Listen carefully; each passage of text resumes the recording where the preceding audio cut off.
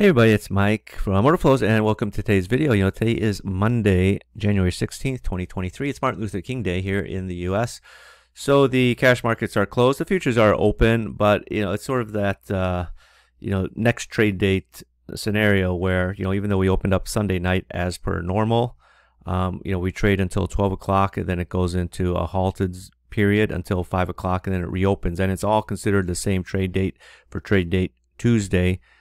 So basically, any trades you did Sunday night, Monday morning, it will be for trade day Tuesday because it's a non-clearing day. And, people have always asked me, how do you trade, these days where it's like a holiday period or a holiday itself, where volumes are light? Well, it's simple. You just don't trade it, right? You just wait for the time when volumes are there. Now, there's nothing wrong with watching the markets. It's just that, on days like today, a non-clearing trading day where the markets are open, but the underlying cash markets are closed, like in the S&Ps. You're not going to get very much movement, right? You're going to get movement. People are still trading it for whatever reason, and it's just moving very slow. So you got to keep in mind that if you're using your normal profit targets, they might not get hit at all in that session.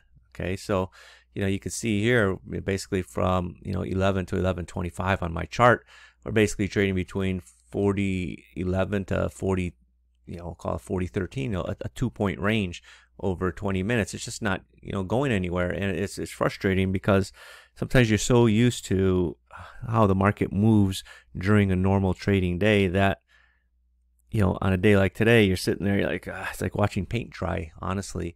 At least there was some movement in the S&Ps. I mean, we did, go from about 20 down to 10. Here was, what is that, 19 and a quarter. We got down to around the 10-ish area. But again, you don't have to trade every single day, right? There's nobody putting a gun to your head and saying, oh, you got to trade. But if you have to, or you want to, or you want to get some screen time, my suggestion is to watch the market outside of the U.S., right? Watch things like the Nikkei during the Asian hours, or bunds as well. But again, you got to be watching it during that time zone, ideally, because after their cash market closes in the bunds, there's just nothing happening. In the U.S. there is some movement you can see here, but obviously the good movement is going to happen during the European time. So let's just sort of go back, and you can see the nice movements that you're getting here.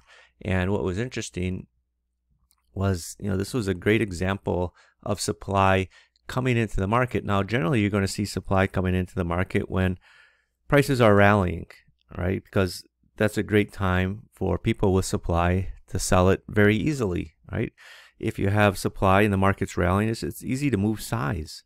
But what do you do when you have supply to move and the market's dropping? Well, if the market is dropping, you don't necessarily want to be hitting all the bids, right?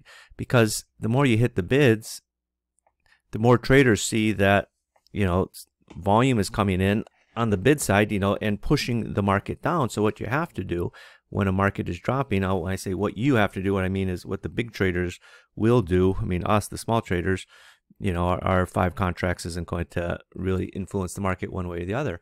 But if you're a big trader, okay, and you've got supply to move, once it sort of hits that tipping point, you got to be careful, because you don't want to give it away, so to speak, give away your hand on what you're trying to do in the market of get rid of your supply by just hitting all the bids. So you can see in here, right, this move down, right, basically from 138, we'll call it 138.15 all the way down to this area here, 137.65. So more or less about a 50-point drop, and pretty quick, in about less than 30 minutes. Okay, so you can see the sellers coming in, they're being aggressive. They're hitting the bids here, 147, the 36, the 54, the 110. You got those selling imbalances. It continues in the next bar. You're seeing some more selling imbalances in here. Now you're seeing some buying imbalances. Okay, I'll get to that in a second. But sort of once you start coming down into the low, right, and if you're a big seller and you're trying to sell, you're going to get to that point where it's like, okay, we're above the low. I could be aggressive, but when you start coming into the low, you got to be a little bit. You got to start finessing the order, right? You can't just go in and start hitting every single bid in there. So what you're going to be doing is you're going to be working offers, right? Offers on the way down, and you can sort of start to see it coming in here, right? I mean, there was 700 that traded at this 138.11 on the bid, but then there was a nice offer that came in again for 400 here. Okay, so you're seeing the volume is starting to pick up. Sellers are coming in, right? They're already coming in because you can see that aggressive selling as the market is dropping. Now you're starting to see the offers come in here, right? The 427. And then when you hit that sort of that tipping point, which is the low of the day, the 138 even, 138 even is it's a figure, right? It's a nice round number. It's the low of the day. And as opposed to just sort of coming in and just, you still got, remember, big traders got supply, right? They got to get rid of it. Coming into the low, rather than just go hit all the bids, right? They have to finesse it. So they're going to be working offers, right? The 345, the 222, right? The 311, the 307, okay? Even here, 400. You see this market making new lows for 1 bar, 2 bars, 3 bars, 4 bars, 5, 6, 7. I mean, we'll call it 6. I mean, 3 is not much. But you got 6 solid bars with 6 solid positive deltas. This sort of goes against what your brain has learned about order flow, because normally you expect market to be going down on negative delta. But why is it going down on this positive delta? Well, the reason it's going down on the positive delta is because you have big sellers, that are working passive orders that are absorbing whatever buying there is off this low. And look at this, as you're coming down into the low, it's pretty consistent, right? The 200, 400, 300, 300, 300, right? So they're there, right? Look at this. This is coming at 91, 92, 94, 95, 97, right? And even here at 02. So basically between 97 and 91, you're seeing decent size offers come in at pretty much every price level, right? 97, 95, 94, 92, 91, right? For at least, well, this is 300, 347, 300, 400, and this is just 200. But you're seeing some solid offers coming in, okay?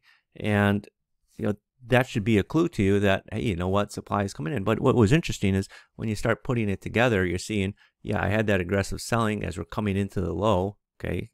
But then as we come into the low, that aggressive selling, I mean, there's still obviously aggressive selling because we're taking out the lows, but what you're seeing trailing it is the big offers coming in, the passive sellers, people that still have stuff to sell, but they don't want to just come in and just hit all the bids to help add fuel to this move down.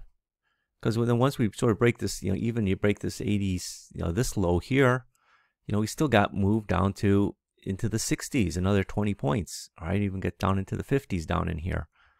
But that was, that was very interesting to see that happening in the bunds this morning. Now this is a 1 minute chart, okay?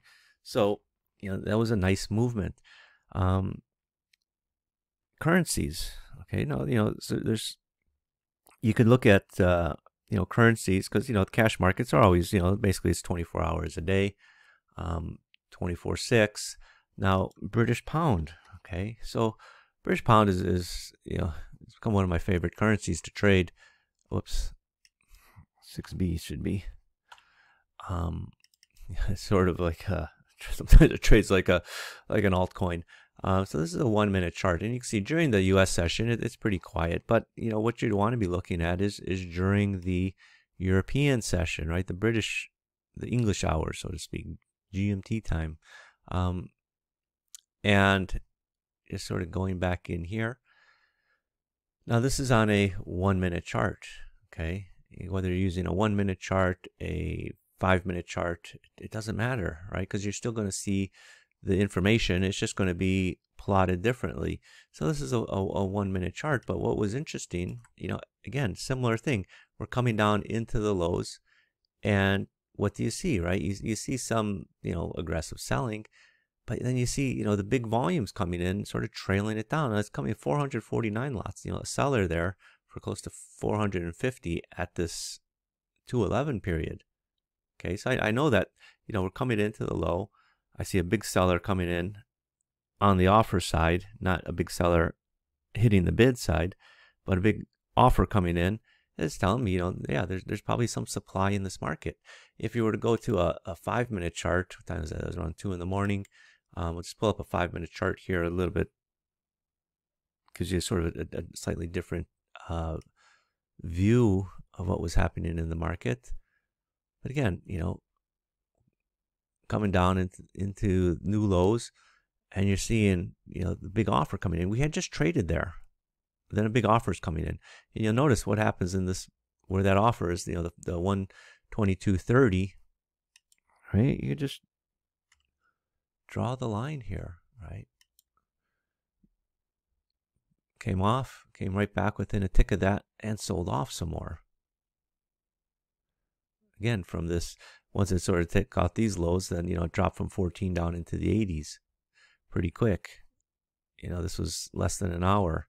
A nice move there. But again, on slow days, what I would key in on is things like the volume. How's it appearing, if you're making new highs or new lows? Is it supportive to the market, or is it acting as resistance? Or is the supply coming into the market, or is demand coming into the market?